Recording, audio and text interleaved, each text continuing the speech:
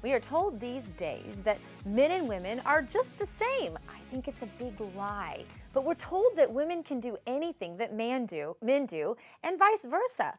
But my guest, Ryan Girdusky, has been studying the science of the gender differences. Ryan, welcome to Smart Life. Thank you so much, Dr. Gina. Congratulations on the new show. Thank you so much. Now, I have to ask you, Ryan, you've got to tell us, what exactly does science tell us about the intricate differences between the brains of men and women? Right. Well, now I'm not a scientist, but I've done some research on this. And women and men display distinct differences when it comes to their nerve fibers in their brain and the way that regions of their brain work with nerve fibers. Women's brains connect across the left and right hemispheres of people's brains, as contrast to like men, who usually use the front lobe and back regions of their brain more so than their right and left. And so there's a statement that came from The Guardian, and it says this: men have better motor and spatial abilities, but females have superior memory and social cognition. Translate for us, Ryan? It's the reason why Marsha Brady couldn't parallel park as far as Gregory could. I mean, it's the reason that men can take the woman to the mall, but the woman knows where to shop for.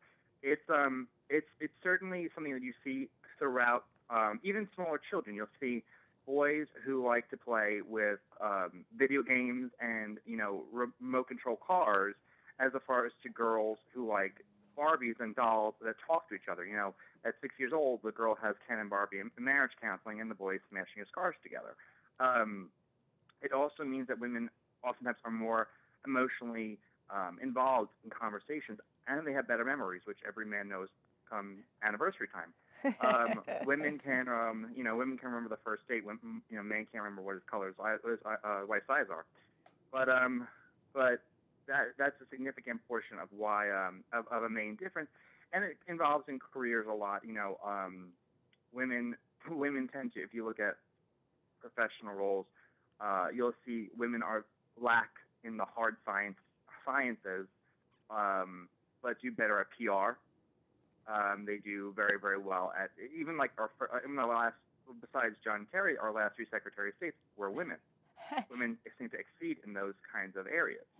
Interesting. So some of these differences really are hardwired, and this is why my sons take my daughter's Barbie dolls and turn them into guns, and this is why my daughters can make a baby doll out of a Kleenex or a sock and love that thing to death. And some of these things really are hardwired. But what about mental health differences, Ryan? Well, I heard this once, and I don't know how true it is. I heard it from a professor who went to college, that sometimes it's tendency that men blame outward and women blame inward. That's why you'll have sometimes situations of women who drown their children versus men who are serial killers, or women who blame themselves for every issue. Women seem to take blame better, as far as men seem to perpetuate blame forward. So that's just the way. That's the way a lot of it works when it comes to mental health and mental cognition. When it comes to aggression, anger, relationships, and that's why a lot of times when you see psychiatrists office a lot, women deal with problems and issues that they have been digging deep and pushing and dealing with internally, as far as men go more often than women for anger management and issues like that. Yeah. Well, it says here that, this is that Guardian article again, that psychological disorders 20 to 40% higher in women than men, with dealing with such things, most especially like anxiety, depression, and insomnia. All of those more prevalent among women than men. But men have more problems with alcohol and drugs, and as you mentioned, managing their anger. Men are more likely to kill themselves, even though that's the women nagging them. I mean, even though women make more suicidal attempts. So, Ryan, my question for you is, when you shake it all down, who's crazy? Well, here's my problem. If feminists want to be equal, a lot of, glorious femme always wants women to be equal, they have to start killing themselves at equal proportions to men. They can't just try. They have to actually succeed at it. But I think that when it comes to... A therapist, Ryan is not. Go ahead. When it comes to... That was just a joke. When it comes to who's crazy, you got your you got your kooks everywhere. But I think that a lot of times you'll see women showing craziness in relationships. You always have the stories of that girl who, didn't take no as an answer, didn't take, not no as an answer, but couldn't take the end. They were breaking up. And you'll see men acting foolishly in public, or not taking consequences of loosely thought behavior out in public. Like not paying their parking tickets, not mentioning any names, producer Jason.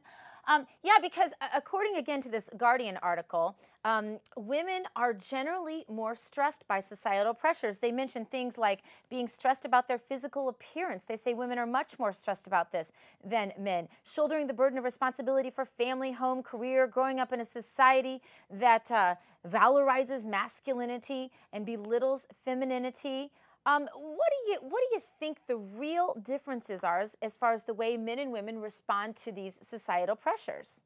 Well, you know what? I blame a lot of it on our society. I mean, you look at just television alone. You look at fat schleps like Fred Flintstone and Tony Soprano always got beautiful wives. I love them. What is that about?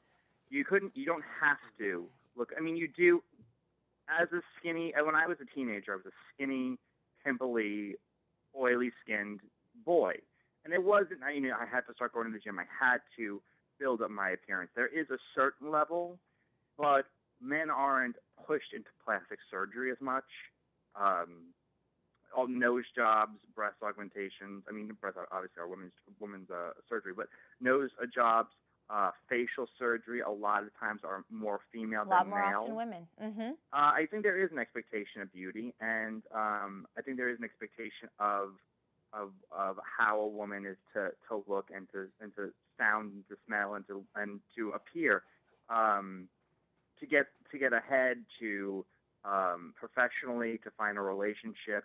I mean, you will have women. I mean, look at how much stress a woman goes through to get married and go through her wedding day alone just for one day. Yeah. I mean, what a woman spends on her wedding day versus what a man spends on his wedding day. I mean, for a man, even the holidays, I think, to me, are a perfect example of how, and I'm always saying to the men around me, do you have any idea how stressful this time of year is as women are buying gifts and organizing the gifts and wrapping the gifts and doing the tree and all of those things. It takes an exorbitant amount of time and energy, and all on a budget a lot of times, so there's that extra stress, and that's in addition to whatever family responsibilities and so forth. But one thing I wanted to say, there's a statistic that I saw that said that 1 in 20 women have experienced sexual abuse, far higher than that of men. Although I think we tend to think of men as experiencing sexual abuse at about the same rate. What impact do you think this has on all of this, Ryan? I never want to belittle a woman's experience. Certainly there is a lot of people pushing women to count a lot of things as sexual abuse that may not be sexual abuse. Some of it obviously is. I think that for women, I mean, women more often than not, when they go out in the workforce, when they go out and they're vulnerable and they can be naive, and there are a lot of predators. Yeah, I mean, that's just the reality. Ryan, I appreciate you. Them, absolutely. Ryan, we're out of time, my friend, but I appreciate you being on the show. Up next, we examine the differences in the workplace. We have our business coach up. Stay with us. In a moment, we'll be back.